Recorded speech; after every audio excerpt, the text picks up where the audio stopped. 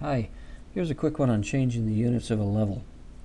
These levels are families and they have type properties, and in the type properties they specify which kind of, sorry, got the wrong information there. When you select a level, when you look at its type, it specifies which kind of orientation it's supposed to use for elevation, either project or shared coordinates, but there's also a setting for the symbol that it uses, and the family in this case is called level head circle.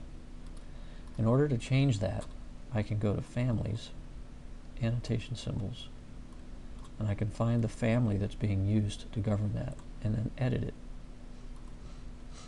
When that family opens, I can select the elevation label, I can edit the label, I can select it in the list of parameters, and then use the formatting button to gain access to this. Now it's going to use the project settings, at least the stock ones are.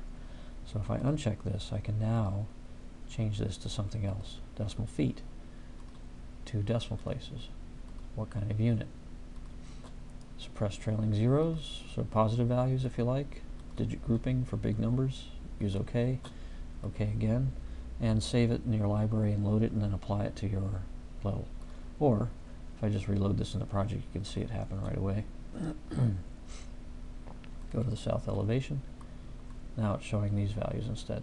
So I've changed this to 10.5 feet. Now it's 10.5, 10.8 feet.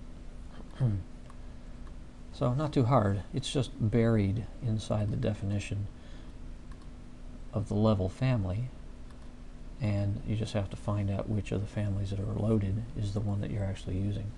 So you can customize this family, change the target, and several are in the library. So it's pretty simple. Hope that helps.